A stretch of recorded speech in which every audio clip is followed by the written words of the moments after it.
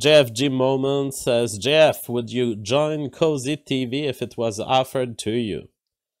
I would take the offer from Cozy TV, I would roll it, and I would put it up my ass, and I would then shit it along with my shit. That's what I would do with a Cozy TV offer. I'm not interested in this teenager platform. They can have fun there. I'm not going to stop them from existing.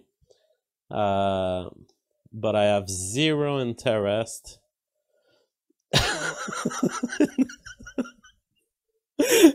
JF Moment says bold. Well, to be clear, I'm not gonna physically do it, so don't try to send me an offer just for the fun of seeing me do it. No, I am not interested in Cozy because I am only working on open platforms. When I was born as a YouTuber, I was born on open platforms.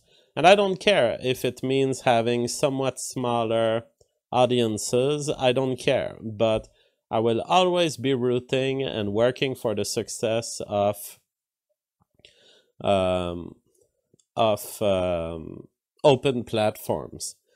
Because the next big thinker, the next big YouTuber, or the next big odysseer, I don't want them to have to send an email to a bunch of merchants, operating a private platform and have to beg for their existence in this world. To me, it's very important. The platforms are opened, which leads to young talent being able to rise. It's not even about me. It's about the future talents. Are they stuck with an obstacle as they enter the world of streaming, or can they go freely as they wish? I want them to be able to go freely as they wish. I also want to have open competition. I want my show to be competing with the new youth rising and being able to do exactly the same thing as me with exactly as much obstacles as I have. I don't want private, back of the scene arrangements. And Cozy TV is all this. If I'm unknown, can I be on Cozy TV? No, I can't. You have to be somewhat known so that they will start a channel for you.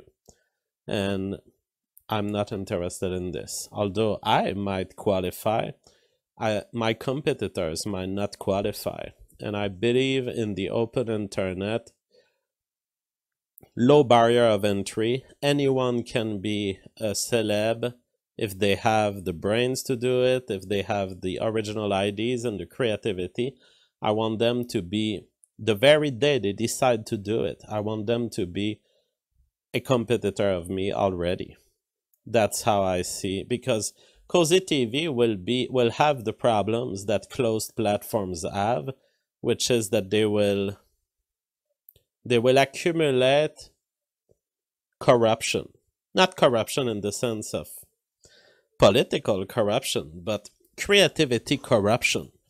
There will be an accumulating process of ways of thinking, ways of operating, ways of producing, that because it won't be challenged by the upcoming rising stars, it will get old and get cringier with time.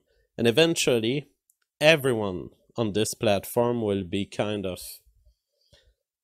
they will feel passé, as you guys say in English. They will feel very passé, very 2016.